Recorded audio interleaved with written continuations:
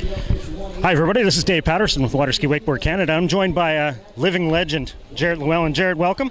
Still living, yeah. Yeah. So we're here at the Masters here in Georgia, and Jaret, you're not on the water this year. A big difference for you. How's the rehab coming? It's coming along really well. Taking it a little bit easier this year. Not a World Championships. I probably tried to get off the gun too quick last year, but just getting back on the water. Had the surgery back in August after the World Championships, and everything is going really well. But I'm taking it slow and kind of building up for next year's World Championships. So for a lot of people, coming to the event on a year off would be a way to really ratchet down the stress. But you found a way to ratchet it up yesterday. Can you talk to me a little bit about the experience of working with your son Dorian yesterday here at the Masters? No, incredible feeling.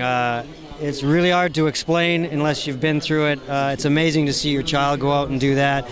At that level, I wanted to slap him a few times because but you got to let them grow, And it was a really experience for me. And he did really well. He didn't have a lot of time on the water. He's going to a really hard school up in Boston where he's playing hockey. So we were limited on our time on the water, and he did really well. He came second in tricks and third in overall, and didn't have much ramp time. So he's doing really well. I'm really proud of him. So he's going to come home in a couple weeks, and he's going to go right back at it and be ready for the summer. So the Llewellyn name is going to continue to be a legend here in our sport, we hope.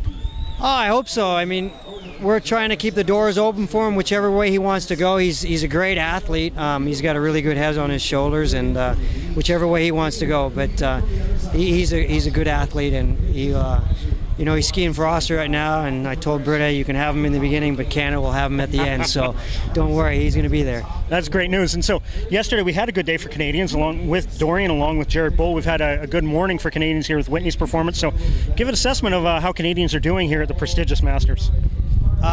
Definitely, the last few Worlds we had a very young team. Our team has got a lot more pro events. We have great juniors coming up.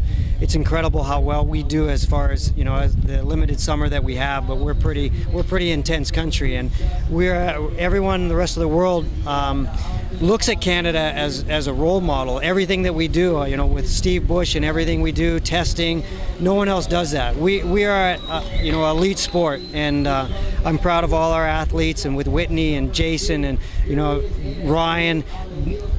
They're very they're coming up, and they have the experience now. So we're always going to be a threat at the World Championships for the next years to come. Well, great. Thanks for your time, Jaret. We're all going to, speaking of Canadians, we're all going to catch up now with Rusty Malinowski and Aaron Rathie in the wakeboard competition. Thanks for your time, and best of luck with the rehab. Thank you very much. We'll catch you at the Canadian Nationals. Thanks, Jaret.